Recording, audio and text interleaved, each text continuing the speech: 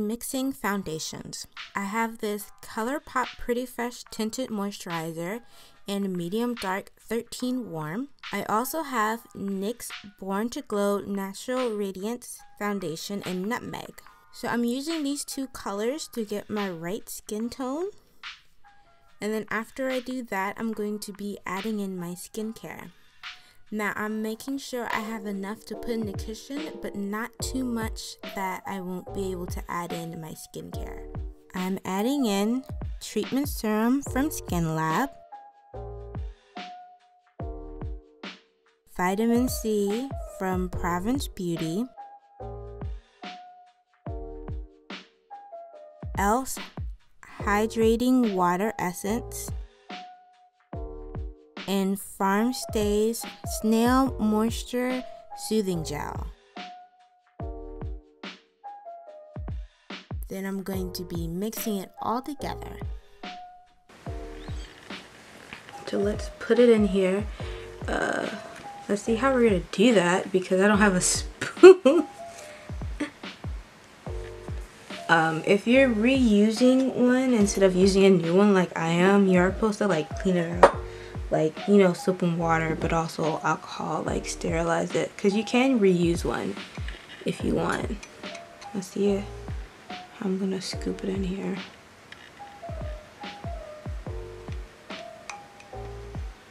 Oh, I feel like I made too much. This is so small.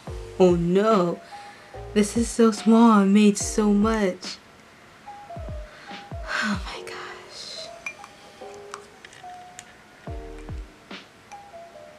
I made too much. Ooh. Supposed to like let the sponge soak it up too, but I made too much. Ah.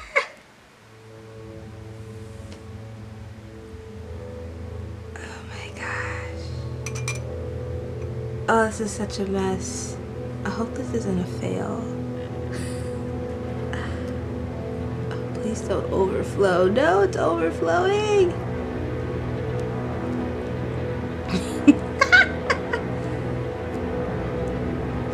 No. Oh my gosh.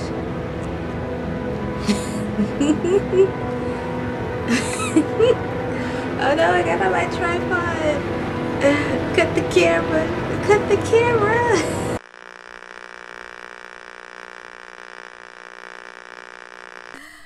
Okay, I'm gonna come back and oh my gosh. Before I go through with the rest of the makeup, I just want to say it looks really good on camera. Like, I think it looks pretty good. However, in person, it's like okay. Like, I think it looks like skin in person. So it kind of covers like my dark spots. Like, it looks less bad in person. At the same time, I'm not having a very good skin day, if that makes sense. I haven't done a mask in a long time, like a clay mask, so, and I just really need that because I'm like breaking out on my chin pretty badly, but at the same time, it's not horrible. Like, so far I like it. At the same time, I'm still gonna wait at the end of the day to give my complete review of my little DIY BB cushion, but so far I really love how it feels. Like, it feels so nice, and it's probably like the skincare that I put in it because it's my own skincare, which is what I was really excited for making my own BB cushion, is putting my own skincare. So like, that's like a big plus about making your own BB cushion, is putting the things that you need for your skin instead of like kind of with buying one. Is like you're just kind of risking, not exactly risking it, but you're just kind of like getting something that's it's like one size fits all type of thing. So it's like it could work for you, but it could like not work for you, and with that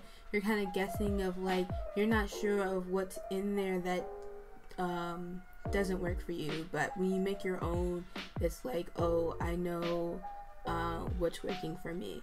So it feels really nice putting it on, and I like how it feels. And on camera it looks nice, so I feel like when I take my pictures it's gonna look nice. So far so good. So now I'm gonna finish doing the rest of my makeup, and then I'm going to go on about my day, and then I'll come back and give the rest of my thoughts about my DIY BB cushion. So it is 8 o'clock, so almost about a 12-hour wear, because I started at 9-ish. And overall, I like to say this is pretty good. So it's light coverage, because you can still see like my dark spots at the bottom, but in like on the sides a bit. And I said before that it looks better on camera than it does in person, but I think later it actually does look, after I put everything else on, it actually does look better, and it does look pretty good in person. And also during this time I'm wearing a mask anyway, so it's fine. It's actually pretty good. So you can have the full-ish face that you want, but have a light look, like you're not caked on, which is good about BB cream, which is why I like wearing it in the summer more than in the winter, because you have something light and ready to go than having something heavy, because I usually wear heavy things for, like, you know, a more full face dramatic look. What's also good about this is the skincare in it. I feel like sometimes when I use like the stick foundations that my face breaks out a little bit later, but since there's a bit of skincare in here that you don't see it, so you can see that my face didn't really get worse later, because I feel like you see that later sometimes in when I'm wearing other foundations, but you don't see that with this because there's skincare in here, so it doesn't look as bad. So I would suggest this if you have the time, and since it's DIY, you can have your right skin tone because you're mixing yourself. Well, I mix mine because I use 2 wrong tinted moisturizers and make the right colors, because I had to do that before because I bought 2 wrong ones and put them together to make the right color. But you also be mindful of how much space you have in your container. You'll be like me and have a mess. And I did went back and stuff more in here, okay? Use every drop. That's just how I am. I am the person who cuts up the bottle of lotion and use every drop. That's just how I am. But yeah, and then you can tailor it to yourself and put the skincare that you need. Because I put, you know, vitamin C for my dark circles. I mean, not my dark circles, my dark spots. And then I have like collagen to, you know, to add more plump to my face. And like the hydrating essence and stuff like that. So it's like you're really tailoring it to yourself instead of getting something that's like one size fit all. So it's like, it's kind of like getting a fitted outfit, but for your face, which is really nice. And you can put little stickers on it. Some of these, if I know when I first saw this, it was like a Wish Trend kit that you can buy, but that's like an Asian brand, and of course Asian brand is not gonna come in my color because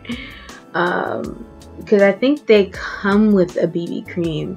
So yeah, that's not gonna come in my color. Also, when I was researching it, someone who does like skincare stuff said not to put sunscreen in it because it like defeats the purpose of the foundation or the moisturizer that has the SPF in it or whatever. But I think it depends on what you're using, so I don't know. But I can't use sunscreen on my face because I'm allergic, so I have to use like a special sunscreen, and I just avoid it altogether in my case. So there's no sunscreen in here other than the SPF that comes with the tinted moisturizer that I use in here already. So yeah, that's it with that. But overall, I just really like this, and I'm glad that I did this. So then I have something easy already mixed for me, and then I'll be able to ready to go have something light in this winter time and this mask wearing time, but also still have a nice looking skin when I take it off.